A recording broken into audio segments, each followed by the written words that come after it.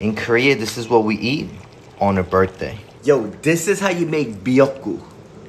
Ooh. First, grab 20 grains of dry seaweed, aka the miyuk. This is mad little, right? Just watch.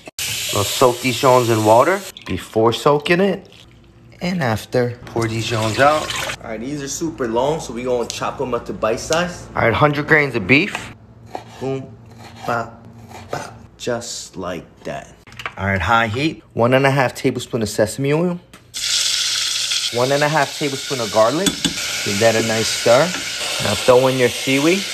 Kind of reminds me of that green smoking, you mean? 4 tablespoons of soy sauce. And some black pepper. Some saitanmun.